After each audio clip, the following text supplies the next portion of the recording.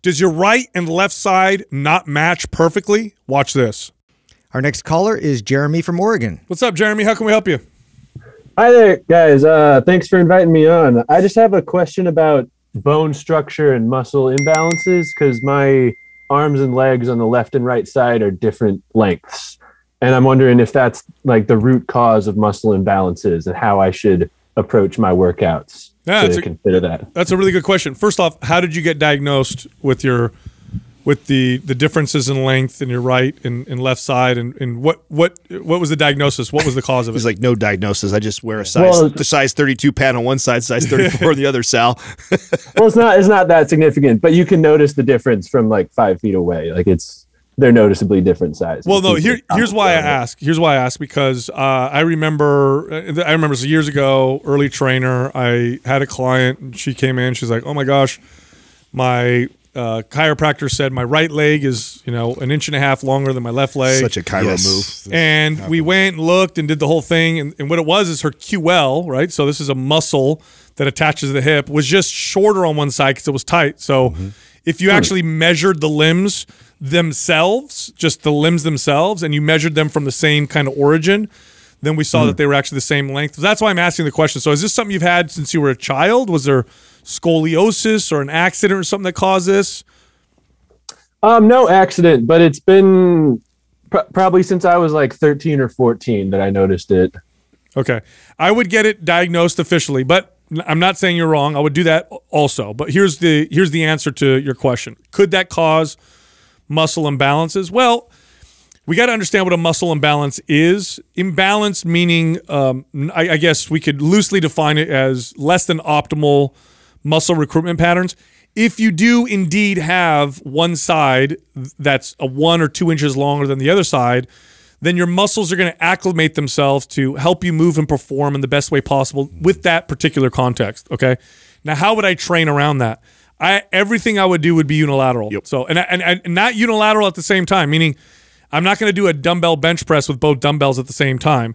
That's going to give you a little bit of a benefit, but when one arm is 1 inch or 2 longer than the other and you press the dumbbells both up and one's higher than the other, now you're still going to have compensating effects.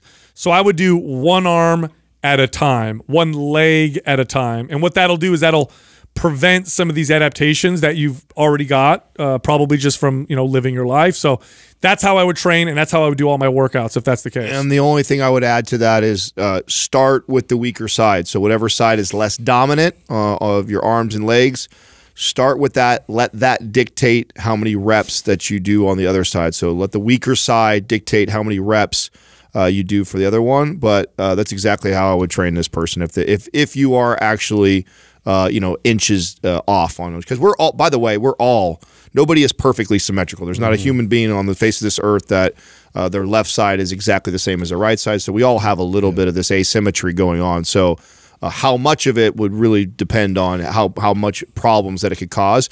Do you suffer from any aches or pains or back problems, or do you have anything going on? Do you have to wear a shoe lift on one side? No shoe lift, but my left shoulder gets like tweaked and injured pretty frequently. Okay. Yeah, I was just going to ask about your shoulders because it's going to go all the way up the kinetic chain when we have these compensations. So do you notice too, like if you're in good posture, are you nice and symmetrically kind of square with your shoulders, or are you kind of slouched a bit? Pretty symmetrical for the most part.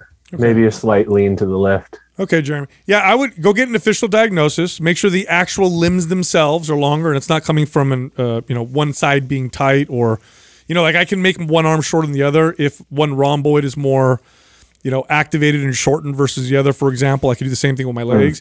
So make sure it's an actual limb issue. If it isn't, my advice is going to actually stay the same though with your training. I would still do one arm and one leg at a time and try and get them to kind of balance out.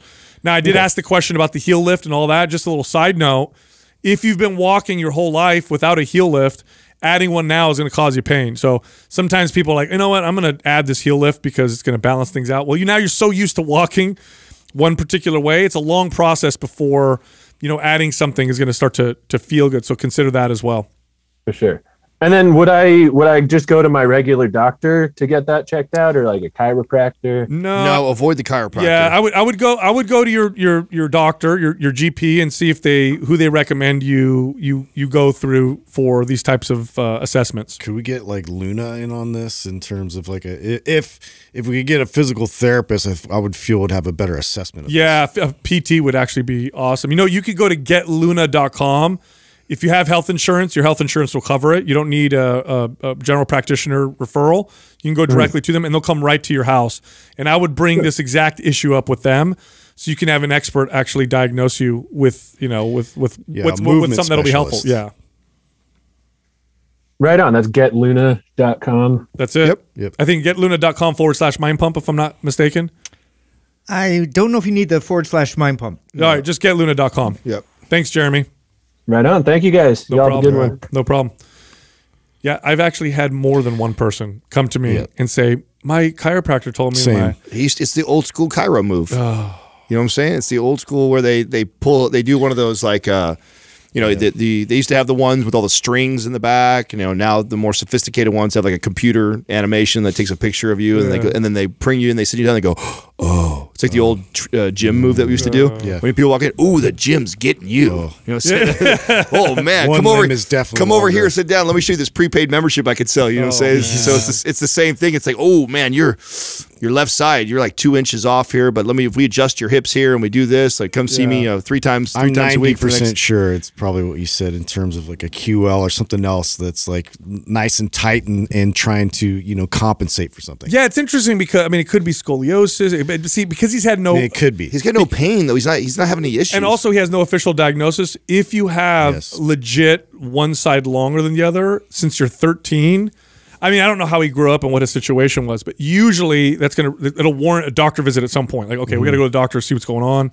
And then they'll measure things and say, okay, here we have a growth, because that's a big asymmetry, right? So you're right, nobody's perfectly symmetrical, but 2-inch difference in your arm and legs, that's substantial. Yeah, substantial. And that could, that could mean that there's something going on. It could be scoliosis, it could be, issues with your bones and your growth, and who knows? So I would definitely, have that looked at and make sure. But yeah, the whole, I remember the way they measured her legs is she laid down on something, and then there was like, you could see like it, measured out inches on each side. Oh, your right foot is longer than your one. Well, yeah, because her left side is all scrunched up. It's not her leg that's longer. Yeah. You got to measure the leg, not the all the muscles that are like rubber bands holding everything together. When that shifts and it's off a bit, it definitely changes your entire like structure and how you carry yourself. Yeah, these tricks are so insidious. I remember one time going to the mall, and I was 17. Talking about the arm one? Oh, dude, I pissed the guy off so bad. I was 17 years old, and they were selling. Do you guys remember when they were selling those bracelets for baseball? The brass the ones magnets. Magnets, and they're like, you put this on, your performance is better, professional, this guy and that guy. And some Johnny guy Copper. The guy goes, come here, let me have you test this out. And he goes, watch this. He goes, stand on one leg, put your arm out. I did, and he pushed down, and I lost my balance. He goes, now put the bracelet on and try it again. He did it again. I was better. And he goes, oh, the bracelet's amazing. My friend's like, wow, it really worked. And I'm like, no, I tried it the first time. Yeah. You knocked me over. My body I knew it was coming now. Yeah, my body got better at it the second time. Like, nice try. He's so pissed off too, and I said that too. It was so funny. Hey, if you enjoyed that clip, you can find the full episode here, or you can find other clips over here. And be sure to subscribe.